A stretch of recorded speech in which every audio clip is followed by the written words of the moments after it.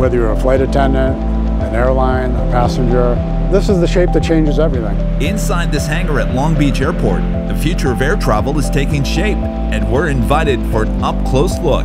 So if you've ever flown commercial aviation, you've sat in a seat like this in a tube and wing aircraft, not unlike this one behind me.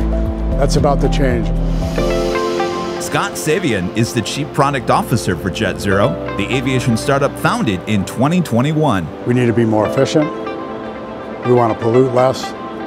We need to be more comfortable. With these goals in mind, the company is developing a completely new plane using a revolutionary design they say will accomplish all of them. The all-wing aircraft, the all-wing Z4. JetZero says the Z4 will have a capacity of up to 250 passengers at a 5,000-mile range and will burn half the fuel of current technology. A plane that burns less fuel also pollutes less. And while the cost factor of using less fuel is an obvious draw for airlines, passenger experience will be the biggest game changer. A plane at 250 passengers that'll board in 12 minutes with a guaranteed space for every person's bag, through a double wide door, and immediately go one of 3 directions. Instead of being 57 rows long and 3x3 seating, completely different.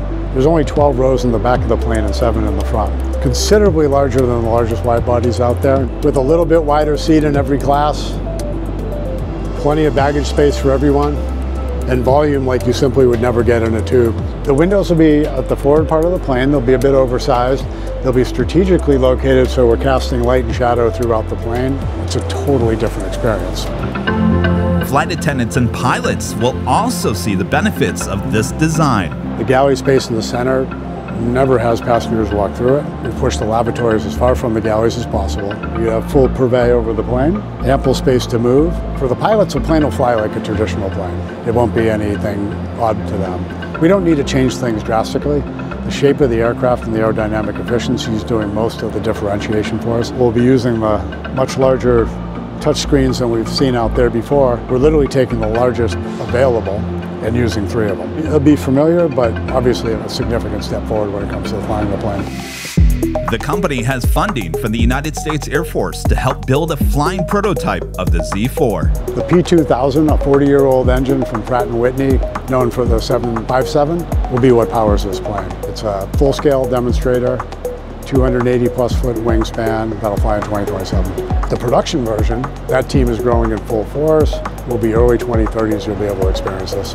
United Airlines has already placed a conditional order for up to 200 Z4s, but JetZero sees their design becoming the standard for the entire industry. We can't find anything this plane won't make better. And that spirit is what drives us today.